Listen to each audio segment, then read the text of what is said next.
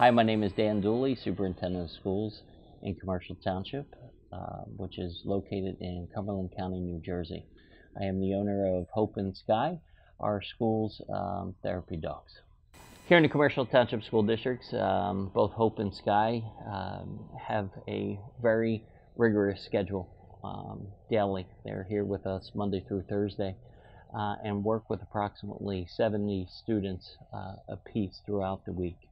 Some of the programs we have them implemented in is the SMILE program, which stands for Silent Mentors in Literacy Education, where Skye and Hope either push into the classroom or students visit Skye and Hope in quiet places where they're able to read to them and practice literacy skills.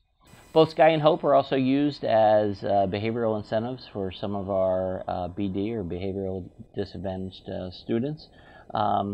They're used for everything as classroom rewards, positive incentives, or even to de-escalate students who are in a time of crisis or are having a meltdown. So I first began to inquire about therapy dogs approximately when I first started teaching.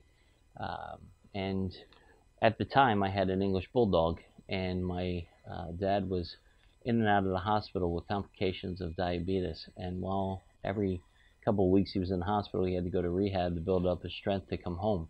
And the only thing he ever asked for was to see the dogs. So it was very sad that the dogs couldn't go and see him. So as this began to happen more frequently, I had the English Bulldog trained as a therapy dog, and then went into the hospital and to visit him. And he was just, so overwhelmed and so surprised that we continued to do it. And I really saw the impact it had not only with my dad, but also with some of the people that were in the rehabilitation centers, and it just brightened up their entire day. And I was wondering if the carryover would also be to students. So through my dissertation in regards to social and emotional character development, I ran into some research that actually supported the benefits of having therapy dogs in schools.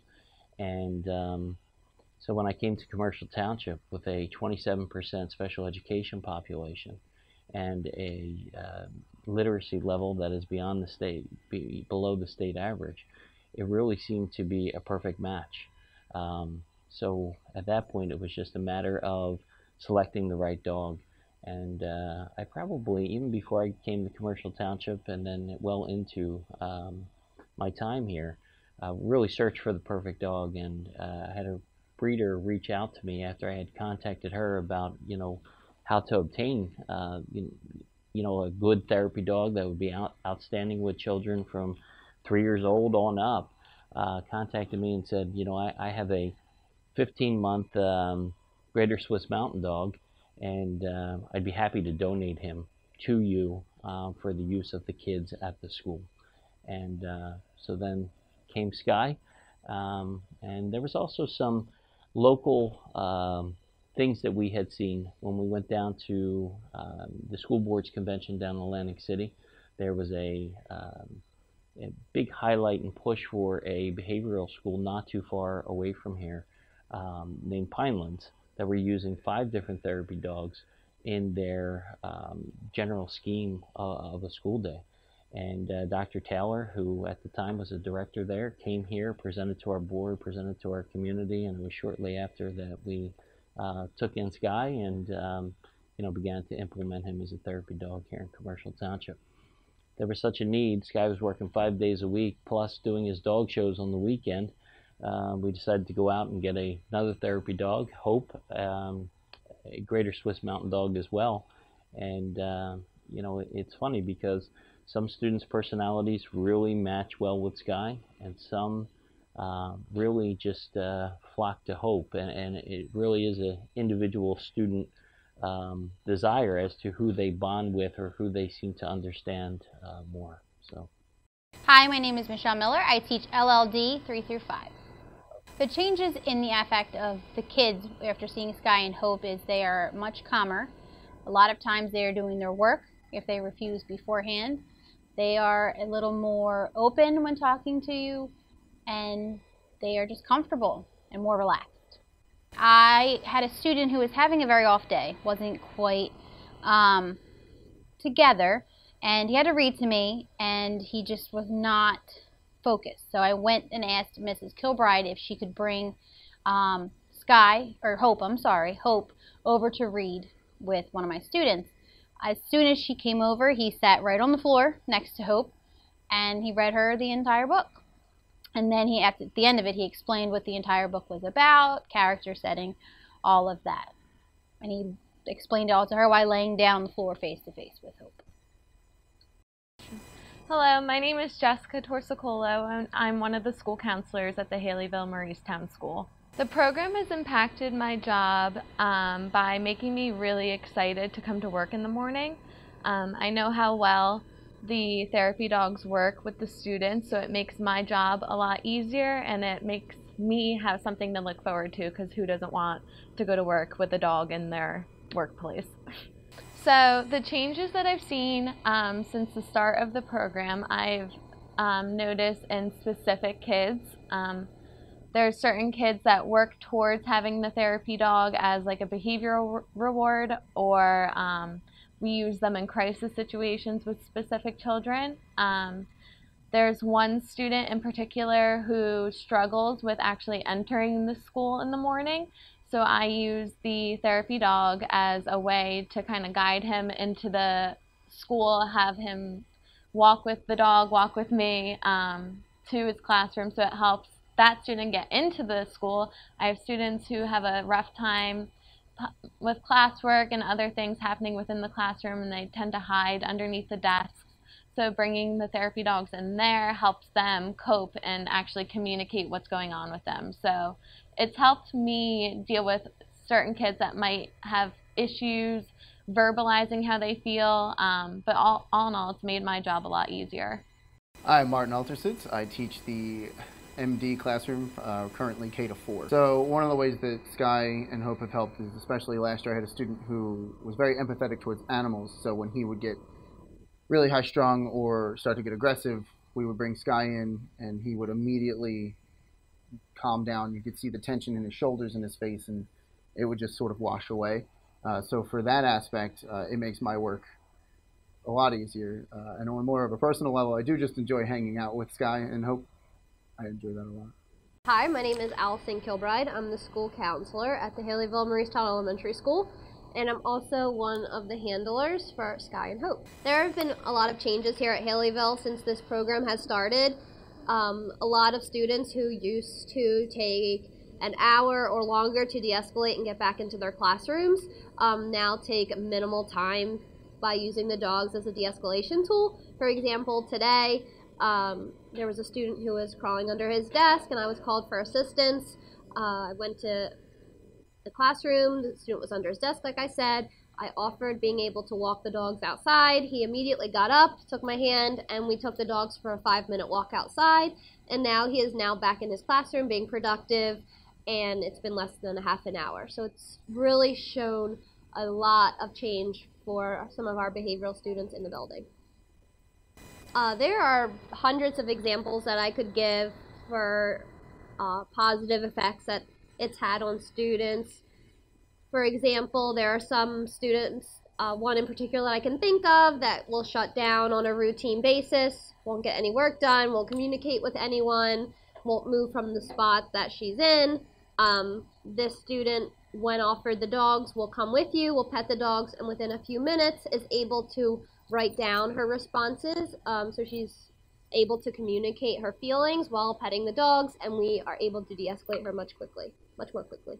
Skye and Hope bring me to Commercial Township. I am writing a doctoral dissertation on interventions and primarily looking at specialized service dogs or therapy dogs in the classroom and the success or whatever challenges there are working with emotionally disturbed students. So I came all the way from Southern California, and it was quite a travel journey, starting in Palm Springs. I won't go into the gory details of it, but suffice it to say the plane was a little bit late, and I did finally get into Baltimore very late in the evening a couple of nights ago. Drove over here the next morning, which was just a fine drive. However, I had a little bit of travel weariness, and when I walked in the room, the room full of people. I was very excited. Dr. Dooley was here, but Skye and Hope came up to me, and I didn't literally know who to greet first. Dr. Dooley put his hand down, but I wanted to get right on the floor and do this to Skye. And I sat down, and everybody introduced themselves, and Skye came over and put his head right here. And I looked at him, put my hands on his ears, and it was quite a moment. It was really terrific. I didn't get to meet Hope as much, but Skye is phenomenal. Skye and Hope are really great to my health, because me being really sad after something really bad happened, they can keep me up and just help me through it. They make me feel happy, and when I'm mad, they make me feel good about myself. They remind me of my old dog and my dogs when I was little. Before last year in 2nd grade, I was mad, and I came to your office, and Skye was here and Hope, and I petted them, and it made me feel good about myself. When I'm sad, they will make me happy, because when I'm have my head down, they will try to push in under me and lick me. If I have my head down like this, they would poke their nose in and start licking me, and it would make me feel happy. I love Skye and Hope. I named my doggy Skye because it looks like Skye. Skye and Hope make me feel happy when I'm sad. So, we saw the advantage here in Commercial Township right away with some of the changes in behaviors, some of the excitements with students, a behavioral incentive that we normally wouldn't have had. And we saw the positive changes right here in our school culture and climate in grades pre-K all the way up until 8th grade. Even on testing days for standardized testing, we've brought the dogs through and just kind of puts everybody at a little more ease and a little more relaxed. We've also seen a lot of recognition from other schools. In fact, we just had an individual fly in from California to complete, she's an administrator out in California at a public schools, and to complete her dissertation studies or doctoral studies on the effectiveness of therapy dogs with a behavioral population. And there's also been many schools in our areas that have reached out and said, how are you doing it? What are the effects? What is some of the data that you've been able to obtain? And for a community, a small community like ours that is a little bit off the beaten track, it's hard for us to necessarily get those positive attributes or those accolades. And Skye and Hope have certainly been an attraction for some of those good things that we're doing here in Commercial Township, and it's been reflected in multiple newspaper outlets and as well as the local news, just showing the benefits and showing Skye and Hope interacting with students. And of course, the Skye's success doesn't end there. Outside of school and the community, he's currently ranked for the 16-17 year that just passed, number 4 in the entire country for his breed, which got him a automatic invite to Westminster, which he'll be competing at on February 13th. And so he's had much success not only here, not only at home as an enjoyable, something that brings an additional joy to your home, but I get to share that with 700 students here in Commercial Township, and also he's succeeding in the ring as well. And Hope is following in his footsteps pretty good. We knew she was going to be special. She came in and seemed to pick up everything that he did, and just learned by watching him. And so we couldn't ask for a better role model for her, and she's progressing so nicely as well. So for those looking to implement some type of therapy dog program, what I would recommend is look at the different universities or colleges or even public schools who are implementing it now. There is a body of research that is beginning to develop that wasn't necessarily there during our implementation of this program 3 years ago. So I would, continue to base the program on the need of a particular community, but use the research and the positive correlation between therapy and the desired results you're striving for to really generate a new program. And it's hard for people to, really resist that a program that works in a very special way with sometimes students that are marginalized or not as easy to, reach. So, let the research kind of guide that, and and then as it begins to work in your own community, that will continue to grow, and anybody who's necessarily resisting that, for fears of liability or whatever it may be, the good begins to outweigh any of the potential bad. Skye the hero dog. My principal, Mr. Dooley, has a super dog, and he doesn't know it. His name is Skye. Skye is brown with some spots of white, and his back is as dark as the night sky. He is very big and very lovable. Little does everyone know, Skye is a super dog. His powers are ice breath, super speed, flying, and a little dog talk. At the Haleyville School, there was a blazing fire. Skye acted immediately. He smelled the fire and busted out of his cage. He starts jumping through walls to alert the teacher and students there's a fire. He barked and all the windows opened and he pushed everyone out. Just when he thought everyone was safe, he heard Mr. Dooley scream, "Help!" He flashes to the main office because Mr. Dooley and his friends were trapped in the main office, and Skye ran in and threw everyone out the window and blew the fire away. He saved the school and everybody screamed.